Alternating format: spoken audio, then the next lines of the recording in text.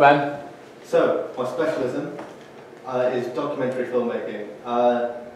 So this is a bit wordy, but I'll sum up. So generally, I think everyone really loves a good documentary, and I think it'd be really nice to make something that people would share and learn from and find interesting themselves, and sort of teach people about various things. Even in just sort of a little 5-minute slot would be really nice.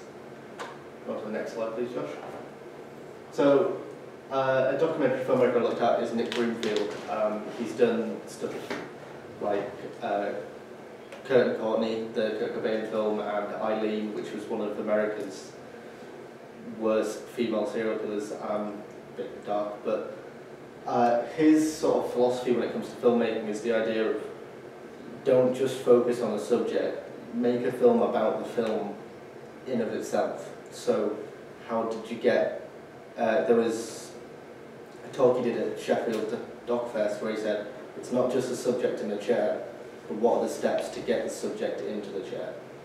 So I thought generally his idea of giving the audience that bit of extra material and extra information behind just the interview is really nice for capturing what a person's really like, not just the standard, this is how they're interviewing. Go on to the next slide, Josh. So, Screen Test is the festival I want to enter. Generally the films there are below 20 minutes, so it's nice and short, everything's free.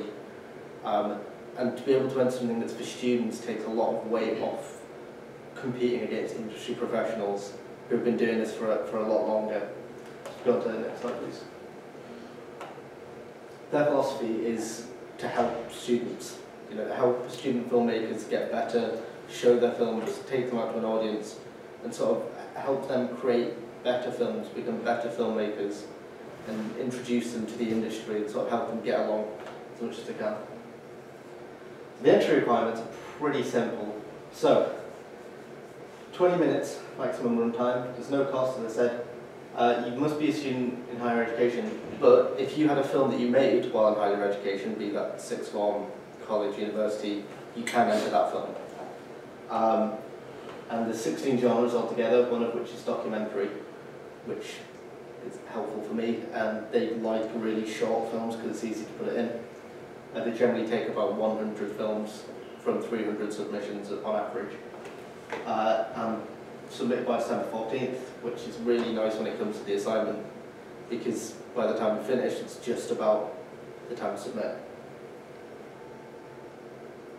So the audience, you can sort of assume if it's student-based, that's mostly young filmmakers and student filmmakers. So I feel like if you gear your film towards younger people, you'll get a better response to it, rather than gearing it towards the older generation. So younger students might find it a bit dull, a bit dry, a bit boring. And also if you're working with and around young filmmakers, that's another really nice way to make connections with people and get other people who are interested and enthusiastic to work with you later in the future. And my film plans. So the first one was one I've been working on for a while, sort of in concept. I think everyone's sort of got that one relative that has lots of stories that you hear again and again and again. And my granddad's got loads of them from his time being in the war, which is kind of cliched, and that was an idea that I had and thought you can make it really visually quite nice, but there's so many of those things around already, and it'd be really difficult to put that into a film festival and sort of expect it to get anywhere when it's not topical, it's not juicy, it's just my granddad talking. So I decided upon a different idea when I was going down to Manchester. You see up there about Bring Back the Ark. The Ark was a homeless shelter in Manchester where loads of homeless university students would be able to stay because they couldn't afford accommodation, so on and so forth. I can't quite remember the name of the woman who voted on it, but she vetoed all the other tutors' votes to keep the Ark and has knocked it down for student accommodation. And there's currently a non-protest sort of occupation of the building site going on when they built like a shanty town.